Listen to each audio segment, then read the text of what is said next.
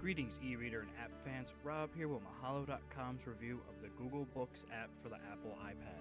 For more videos in this series, head on over to mahalo.com/Google Books app RV. Also, don't forget to rate, comment, and subscribe below. And if you have any requests, feel free to send those to requests@mahalo.com.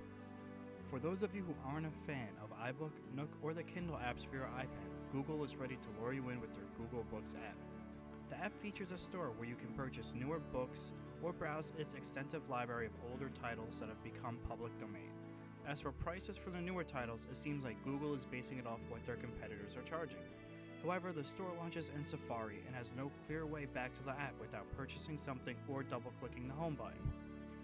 Once you launch a book, you will notice there is a bar at the bottom of the screen informing you of how many pages that are left in the chapter or book you are currently reading.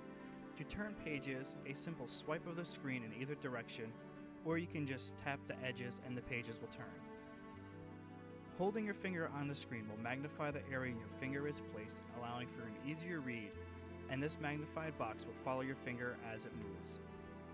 The settings allow users to change in between day and night settings for easier reading depending on your light source, change the typeface of the font and increase or decrease its size.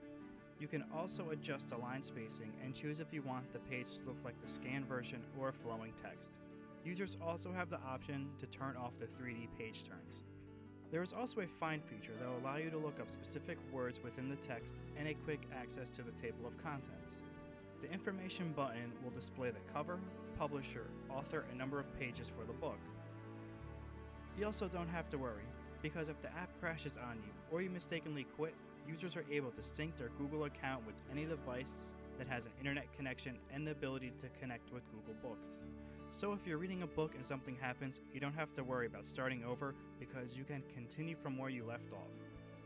Overall, Google Books is an excellent addition to your iPad and is practically flawless with just the inability to switch over to landscape mode and the ebook store launching in Safari. However, those things really don't take anything away from the app, and that is why I gave it a 4.5 out of 5.